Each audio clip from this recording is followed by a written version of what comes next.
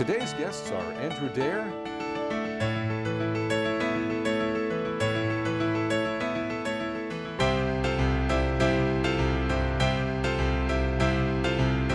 and Henry Daniell.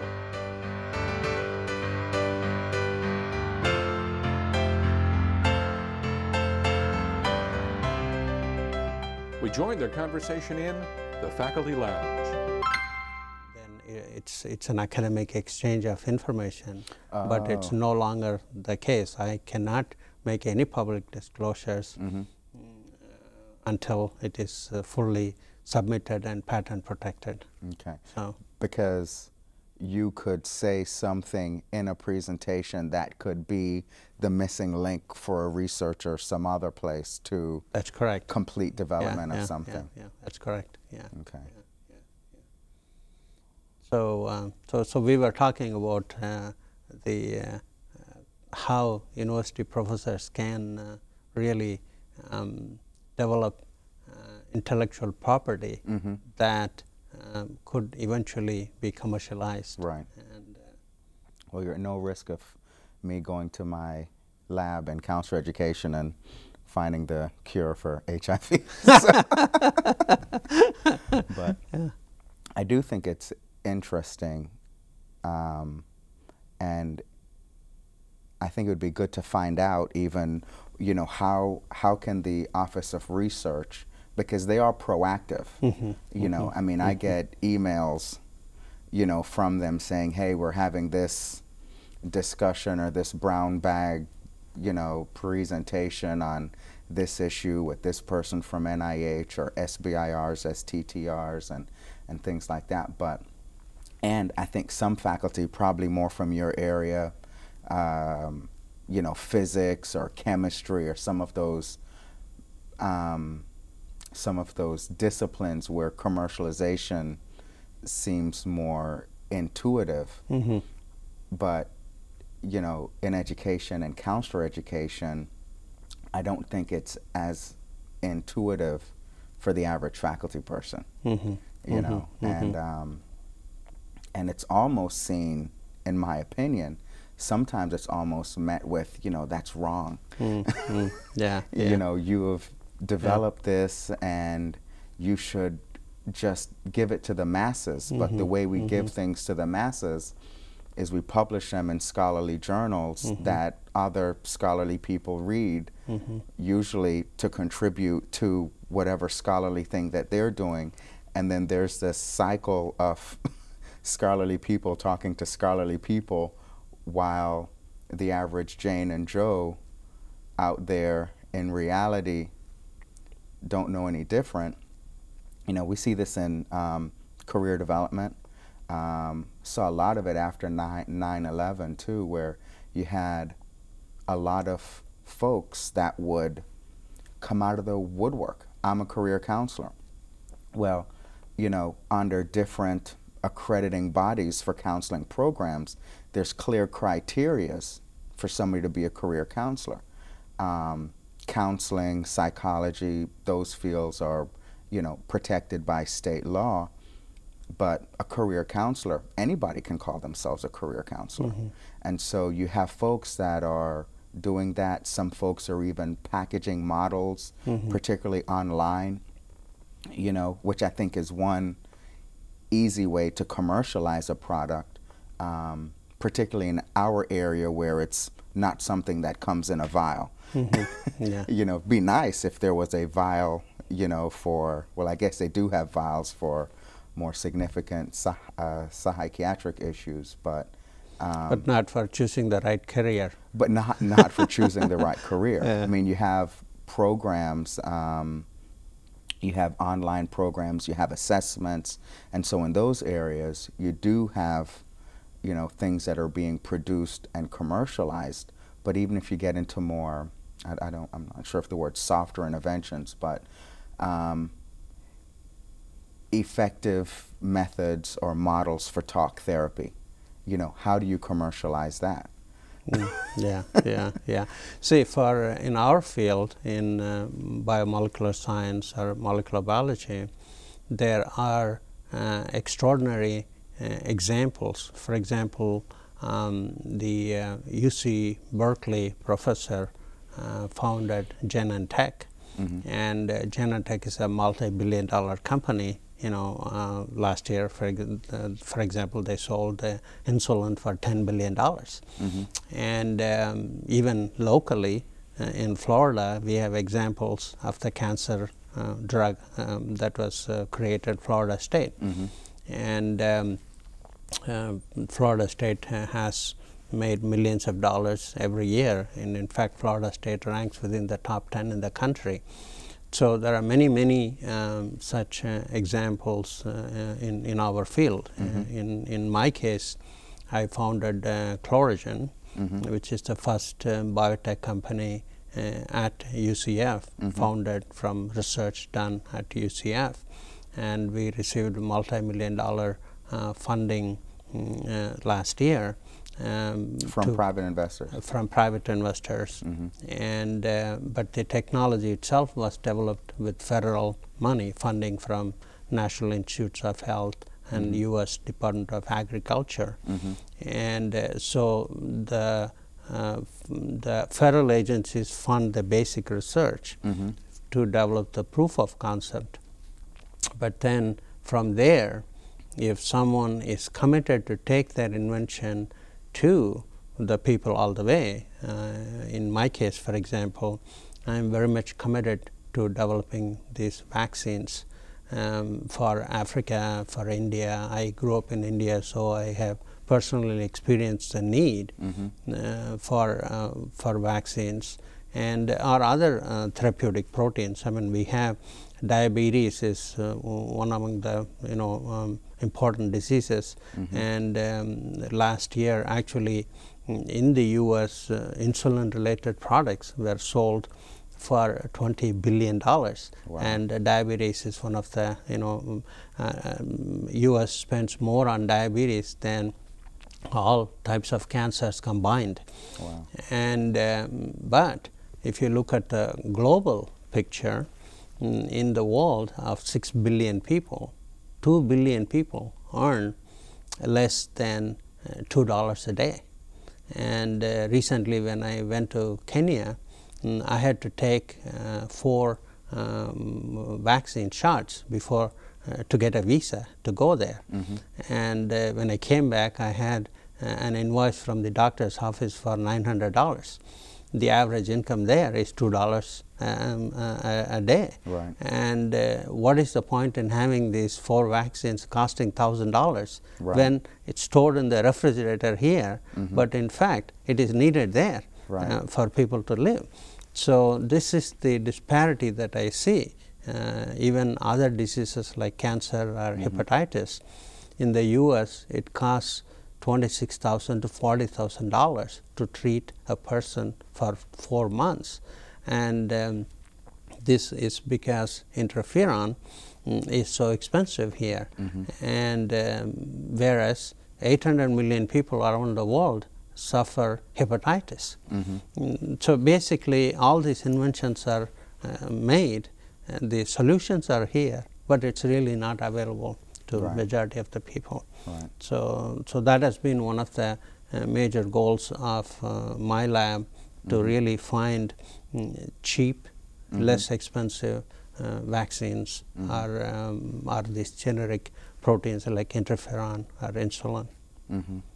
And then,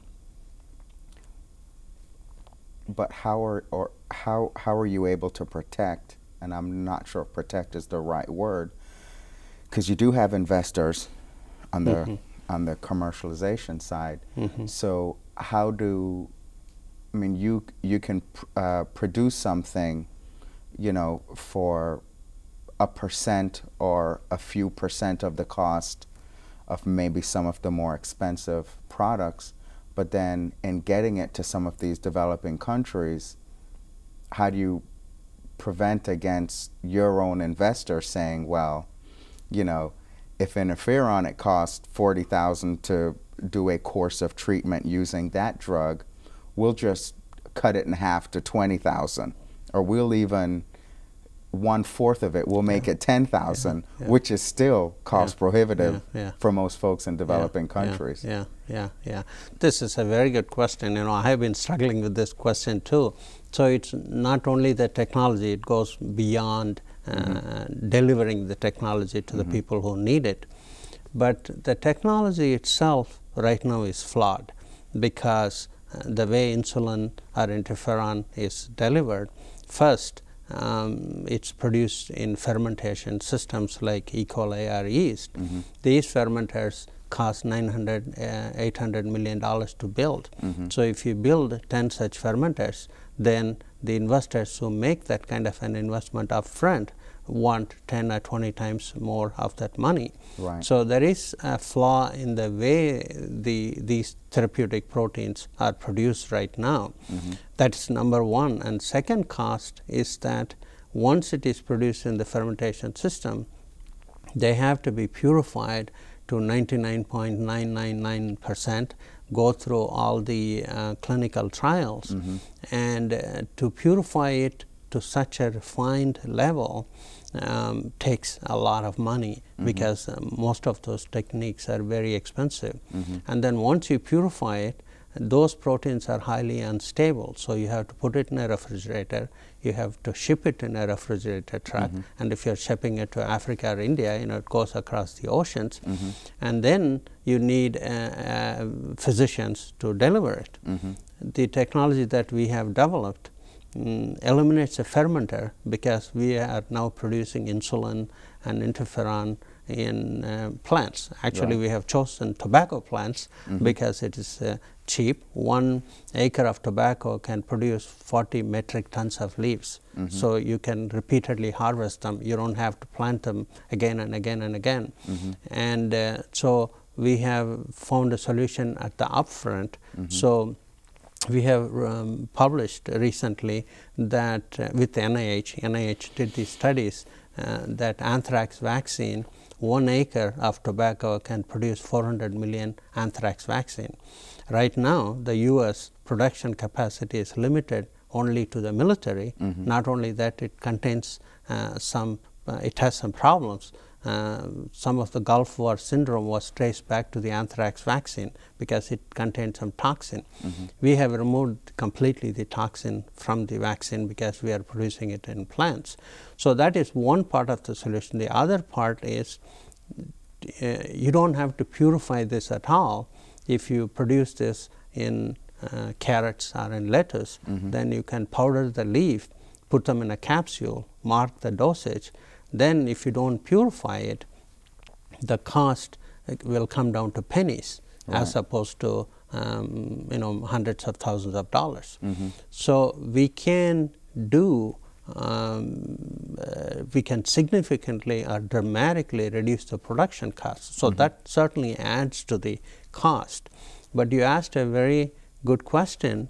Even if it is done that, then what if the producers mark up the price? So it's still, you know, how do you control the price? And this is where foundations like Rockefeller and Gates Foundation can come in and help advance this technology, and then keep it from the private sector investing into this, and then controlling the price.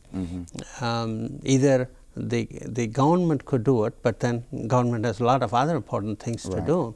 So this is where actually Bill and Melinda Gates Foundation and Rockefeller, they all are investing in making these vaccines in a less expensive manner and then taking it to the people. So both efforts are going on.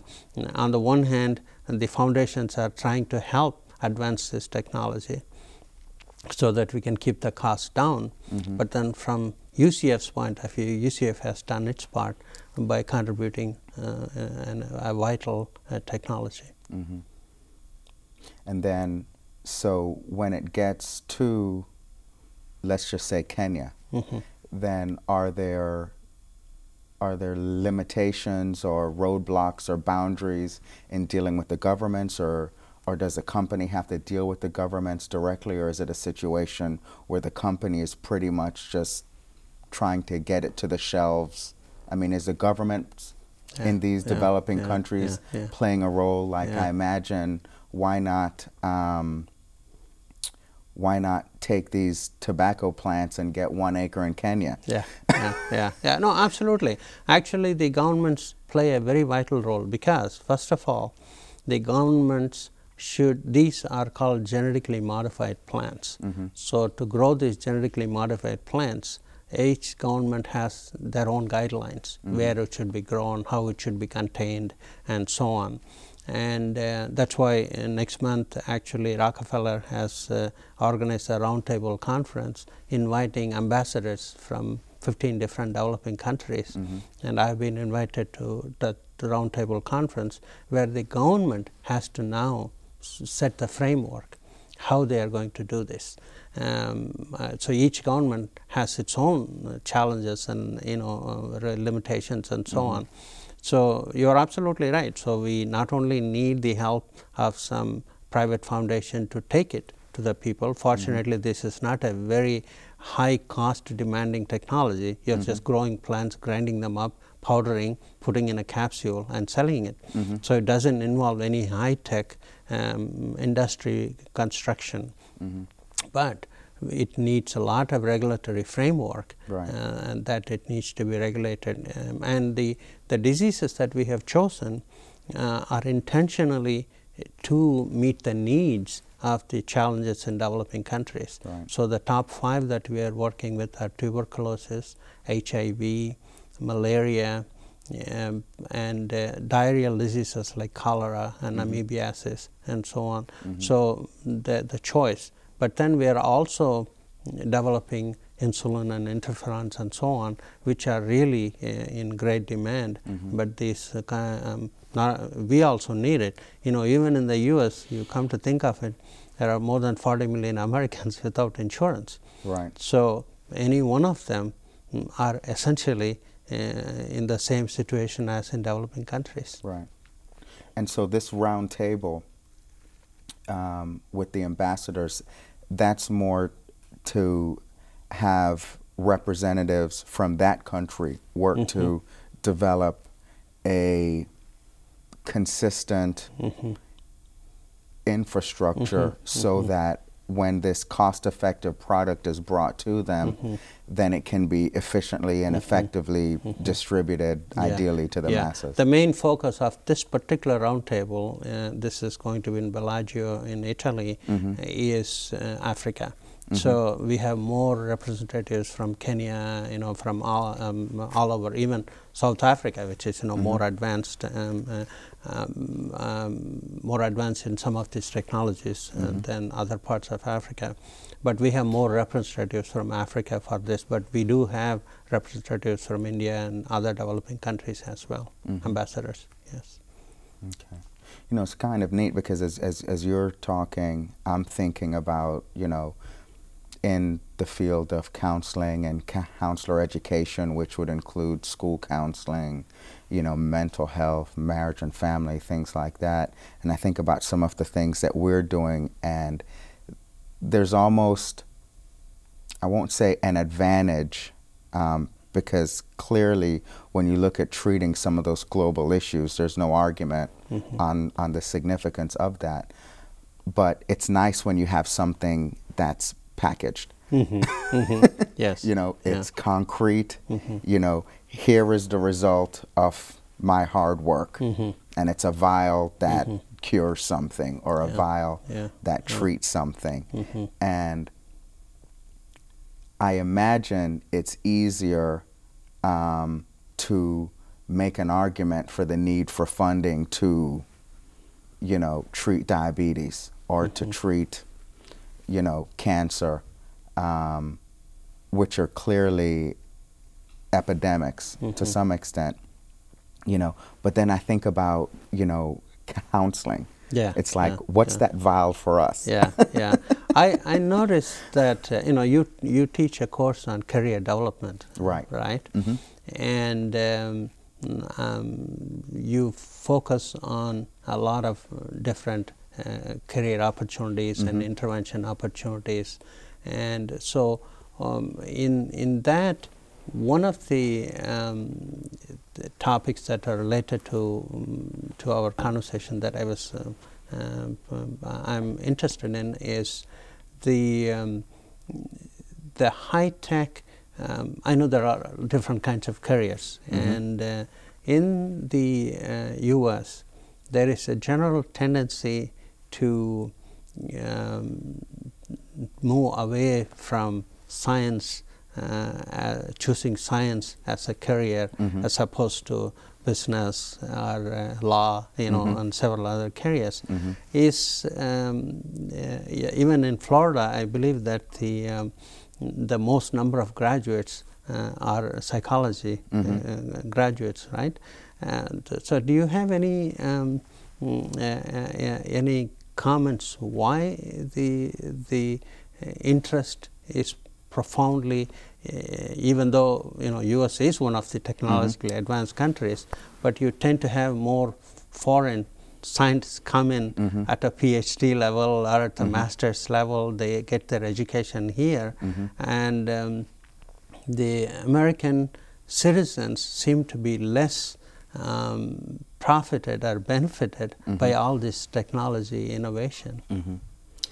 There's probably a couple different ways, and we could probably have a rich discussion from the standpoint of two immigrants moving to the United States and perceptions on education and things like that. One thing that I think contributes particularly to to that particular question, I think, is career indecision. Most folks are not,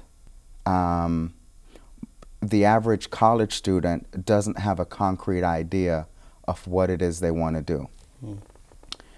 In high schools,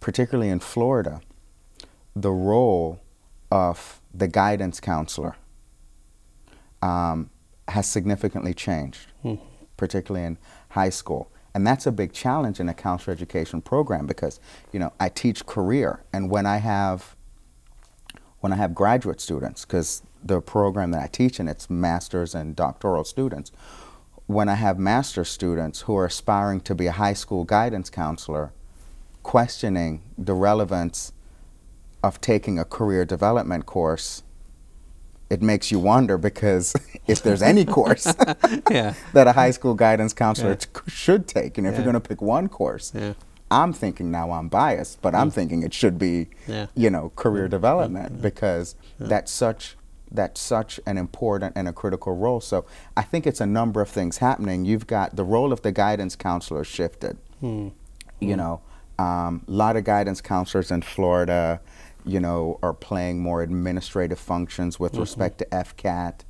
A lot of scheduling more administrative types of issues, opposed to working on developing infrastructures within their schools to address career development and things of that nature. And it's not, to some extent you could say, well, the guidance counselors need to work on being more innovative within the limitations that are presented to them from structures at a larger level, at a district level, at a state level.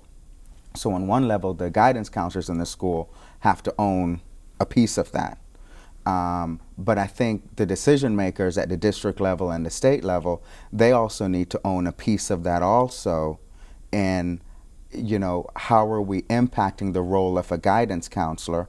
How is that impacting career decidedness for graduating students? And then when those students now are undecided and they go to college, what are you going to do? Psychology, general business, probably the two largest, because well, if I don't know what to do in liberal arts, I'll just pick psychology. They're not going to pick molecular biology. I'm sorry. And then if they're thinking more in the business sector, well, I don't know what I want to do, so I'm just going to go with general business. So I think there's a larger economic ramification of high school students not being more decided. Yes. And we don't do a good job as yes. researchers because I don't think we have that background in economics and business. Because then you can get a liberal arts education and not step foot in a business school. You can't get a business education without stepping foot in some place in the liberal arts arena.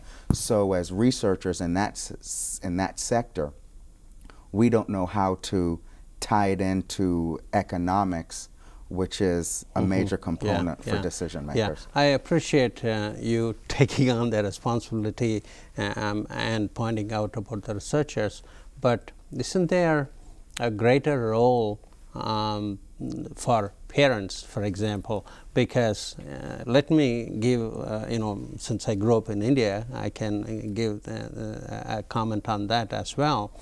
India, none of the schools have any course on counseling, and still India is one of the largest technically qualified people. I mean, there's a lot of debate now about outsourcing of high-tech jobs and so on. So the general population tend to deviate towards more towards scientific or, you know, high-tech kind of jobs. And if you take in the US itself, there are plenty of examples. Bill Gates, I mean, the richest man in the world. You know, people see how technology can reward. And there was this .com revolution, and Microsoft made so many millionaires. So still, our graduation rate in all this computer science and engineering is still largely international students fill